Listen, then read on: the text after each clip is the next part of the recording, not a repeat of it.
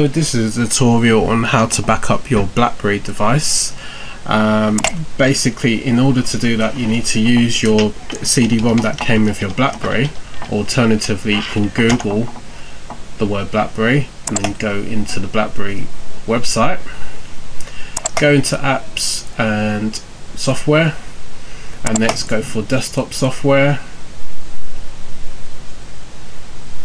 and download and install the relevant software for your PC or Mac. I'll just click download for PC, and then you just go through the terms and conditions, etc., and then click download. But I've already downloaded and installed it already. And then the next thing you need to do is plug your BlackBerry in with the USB cable that it came with, which I'm going to do now.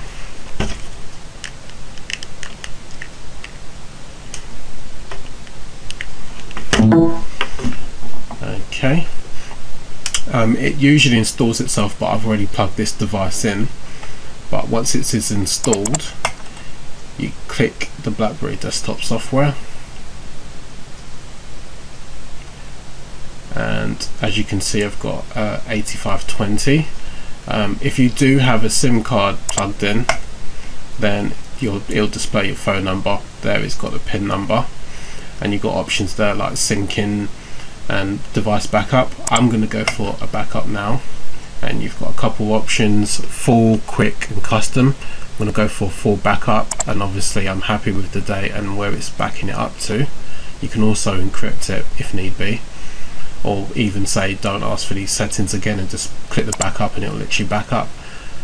It's just going to go through backing up all the records, etc. on the handset. It's going to do it quite quick because this is quite a fresh handset.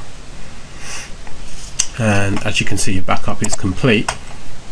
And in order to do a restore, you click device and you've got a restore button there, and then you'll see literally the backup that we've done today in that location.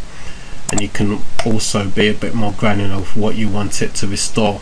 Say for instance you get a new handset, and also you've got some other options here for syncing, especially for those of you that utilize it for calendar and contacts.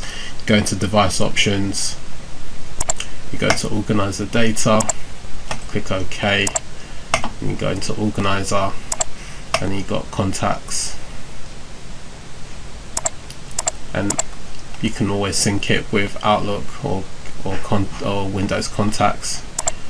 I'll go with Outlook, click OK, and then you can be a lot more granular in there with what calendar you want to sync it with.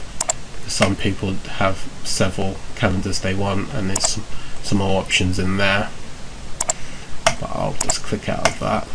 And also calendar pretty much looks the same. Two-way sync between computer and device, one-way device only, one-way to computer. A lot of people tend to do two-way because sometimes they may update on their device, sometimes they may update on their Outlook side. But if you go into here, you've got some more options here, what to do with conflicts, etc., because sometimes you may have two contacts and it may get a bit confused. But that's the end of this tutorial. If you've got any questions, please post a comment on the YouTube clip, and look forward to my other YouTube clips.